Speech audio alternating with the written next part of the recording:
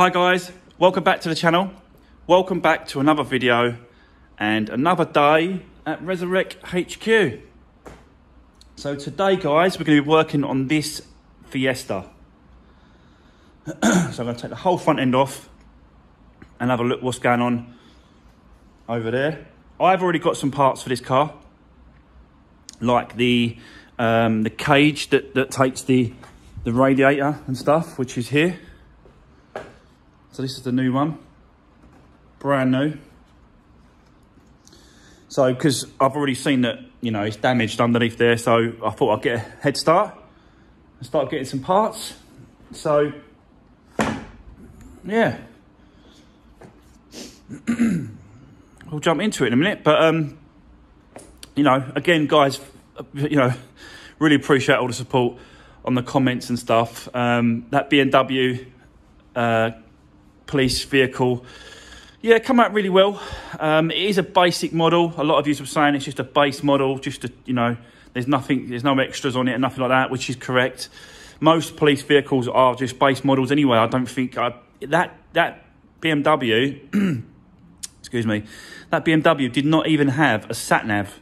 That's how basic it was. So yeah. So anyway, yeah, look, really appreciate it guys, and yeah, hope you enjoy this one. Let's just get this one stripped, the front end stripped off. We've got to do some repair work to the headlights because the tabs are broken as well, but I've got that hot stapler, so we can do that, get involved in that. And yeah, let's have a look at the damage. Hopefully there's no chassis leg damage on this one. There's always a chance, you never know. So enough waffling, let's get into it.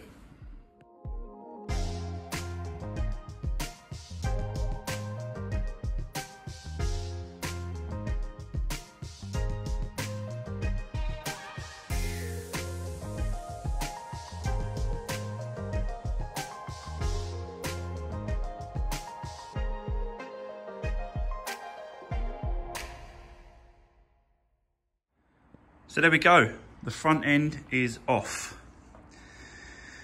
Not too bad, took me about an hour, a few seconds on for you guys, but yeah, it took me about an hour to get this off. So looking at the actual crash bar, it doesn't look like it's been dented a little bit here. This bracket here is dented a little bit in, but that's easily pulled back out. I've done it before. It's yeah, it's quite a nice, easy little job that is. As long as the actual structure of the actual crash bar's not been touched, bented or donked, and it hasn't really. All these, you know, all these little bits. There's a little tab underneath here that just pulls out like that, and there's another one here. Just pulls out. It's really light bits of metal. And yeah, and obviously they're not been sort of, you know, affected, which they haven't, both sides. It looks like the actual crash, someone's gone underneath, because there was a load of mud that I had to get out underneath there. And you can see where the impact is pushed this part of the crash bar under. So that's easily pulled back. It won't affect it at all. So I'm quite happy just to put that back. There's no point spending on money on that when, you know, it's perfectly fine. The actual structure of it and the actual, do you know what I mean? It's not been affected. So yeah, that can go back on guys. So I'm going to strip this down and then swap over, because the actual cage part of this is definitely gone. That's why I bought another one, because it's all smashed out and it's all cracked here, and I've got to get an under tray as well for that. So I found an under tray that the bumper connects to. So I've got to get that. This top part's okay, so I'll just put that back on the new one.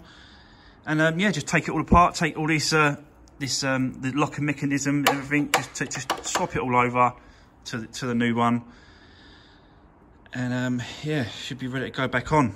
Rad pack and all that, just sort of swap it all over. Nothing's been damaged on this side. It's all good. All the fans good. all the mechanisms over here, the connection, it's all good, so yeah, that could just go back on and swapped over. But I have found a bit of a problem over here. Well, it's not a bit of a problem, it's an issue that I'm coming up against time and time again when it comes to these kind of engines and this kind of mileage. This is done 82,000, but we've got another, I'll quickly show you. So you can see the oil is coming from the cam cover. Gasket again. Yep.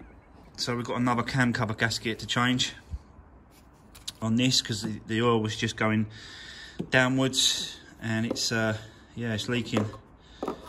So that's got to be done. So I'll get all that stripped off as well, guys, and we'll have a look at that. Whilst we're doing that, obviously we can then take off this cover and we can have a look just to see about that the timing belt has been changed or not, so you can, you know, more or less tell if it's new or not. So we'll have a look at that. So that's another little job. So yep, I'll dive into it and set you up and we'll go from there, guys. Yeah.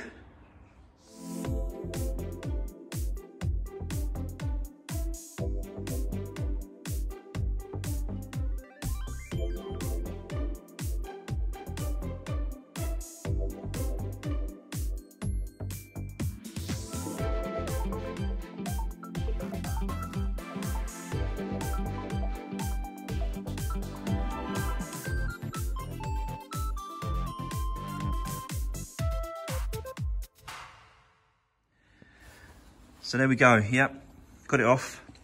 I'll quickly show you the belt underneath here, if I can, it won't stay, oh God, that's it. Right, so that belt, it is new, So that's good news. So there you go. That's all good for the new owner, next owner for this car. New belt is done. 2,000 miles ago. That sticker got to be true. I can't see why people, you know, someone would put that sticker on if it wasn't true. I'd hope so anyway. But like, you know what I mean, the belt, if you look at the belt, it is new. You can see that it's new. I can see that. So that's been done. But you can see by that, look, you know, the oil was just running down the back of that, and it's going down there. So this definitely needed to be done. So yeah, for you know, for what it is, like 16 quid. It's going to take me an hour. It's a no-brainer, really. And I can obviously tell, you know, show the next owner that I've done this. They can go to my channel and have a look, see the videos of me doing this. So yeah, this is the old one. Just a bit dirty and a bit grimy. Just pull it out. Yeah, just dig it out and renew it. Put it back in. Right. So let me just clean this up. I like to just clean these up when I do them. You know, both sides. Just give them a good clean, both sides. Clean the actual, the head as well. I'll clean all that off. And then I'll start putting it back together. And we'll do another time lapse, putting it back together. So, I'll see you in a sec, guys. Okay, guys, all cleaned up and new gasket in place. So, yeah, it was definitely needed because on the back side, this side, it was so flat. It was like flush. That gasket, the old one, was flush with a plastic rocker cover. So it's definitely the problem. So this is, yeah, it's much better. Stop the oil getting out. Obviously, I've got to do a little bit of masticing there on the corners. You can see, like, just there and there and there and on the other side, just to yeah, it just helps the gasket on that, and that ridges there that I've learnt to do. So I'll set you up and show you me reinstating it.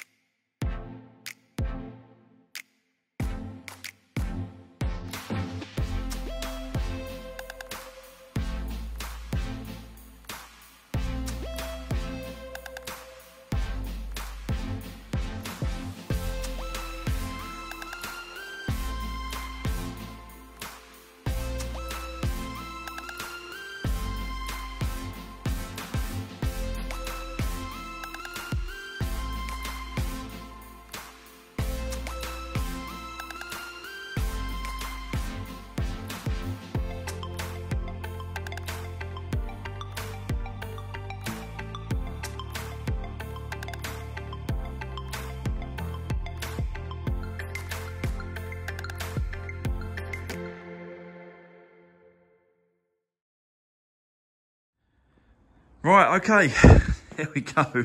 I know that was a lot of time lapses, so I can only apologise if people don't like that kind of thing. Like, I just wanted to show what I was doing, and yeah, the amount of hours that go into sort of doing these kind of jobs.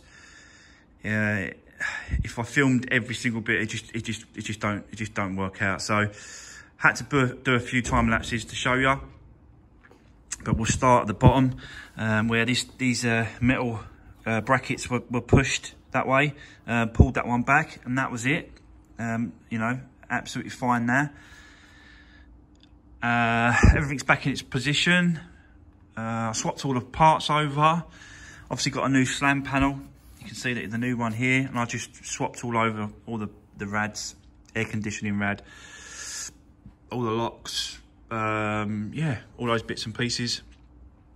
And then sorted the lights out, and you can see that I've sort of just repaired the tabs on here with a stapler and yeah, stapler and a soldering iron. Just get the plastic all melted around it. So that's all done. It's lines up really well with the bonnet, the lights. I'll try and do that first. With the slam panel and the crash bar, the position of that depends on the position of the bonnet, because the bonnet pillars on each side have got to line up first, and the gaps, and then you close the bonnet, and then obviously you know where the position of that lock is supposed to sit. So yeah, that's what I like to try and tend to do, is put the lights on and the bonnet, get those lined up first, yeah, and line the front up. So that's that part of it all done. You saw me do the rocker cover gasket, so that's all done in position. New coolant is filled back up, well, new coolant, the original one, which is brand new anyway, so there's no problem, there's no point changing that. So yeah, it's come out really well. I'm happy with it. So I did some inside work as well, just off camera, and I'll just quickly show you what I was doing inside. Was just literally just tidying up, done the seats, got the upholstery cleaner. You've seen me do that before on other videos. If you haven't, just go back and you'll see me do the upholstery cleaner with me Karcher. But I've got new mats to put down as well inside there, but it's looking, yeah, it's looking really nice now. I'm happy with it. Let's have a little start up.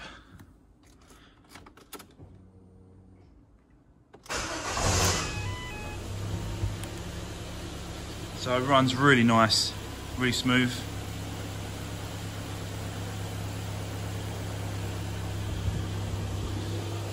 I think this cam belt is definitely changed, because the other telltale sign as well is that the water pump has been changed, and I don't know if you can see that in there.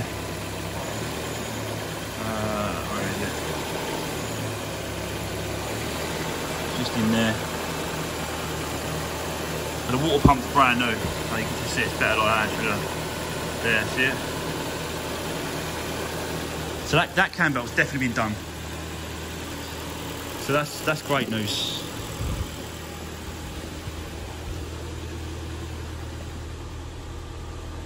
There's no lights on the dash, apart from normal. So yeah, this is going to be a really quick one, to be honest with you.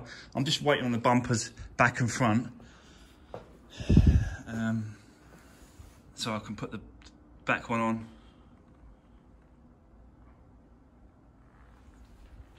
And the front one. But there's a couple of bits I've got to pick up. But yeah, just got to do the back and front bumper, guys, and a good clean. And then this one's more or less done. I've got a new little shop friend. Here he is. His name's Henry. So I needed a decent Hoover to clean out these cars and get them prepped, ready to be sold. And I saw that one for sale, and they are reliable, those Henrys, to be honest with you. So, you know, I do know about them. So I thought, yeah, do you know what? Why not? Just get one. It was cheap. It's like 45 quid. So it was definitely worth having. But there we go. So that is going to be a wrap on today's video for this one. There's probably going to be another one. And then this will be done. This will be finished and ready to go. Really quick, this one, really quick. So, but I will quickly just tell you how much I paid for this car. So I paid £1,200, including all fees. So the hammer price, my final bid price was £1,000. After fees, it came up to 1220. Yeah, 1,220 quid. So that's it. So, you know, I've had the back bumper sprayed, the front, I've had a new bumper to the front and sprayed. The cam cover gasket, you know, that was 16 quid. And today, and probably another day, so 2 days. So, you know, you can tell by the numbers yourself. Like, you know, you can roughly work out what I'm going to sell this for. What, 1,900 quid, 2 grand, don't know. But you know, for 2 days' work, it's a decent little profit on this one. So yeah, as I said, guys, that's going to be it for today's video. Appreciate all the support, guys. Don't forget to drop me a comment. If you haven't already, don't forget to subscribe to the channel and do all those bits and pieces, like, share, subscribe. Really appreciate it, guys, and I'll see you on the next one.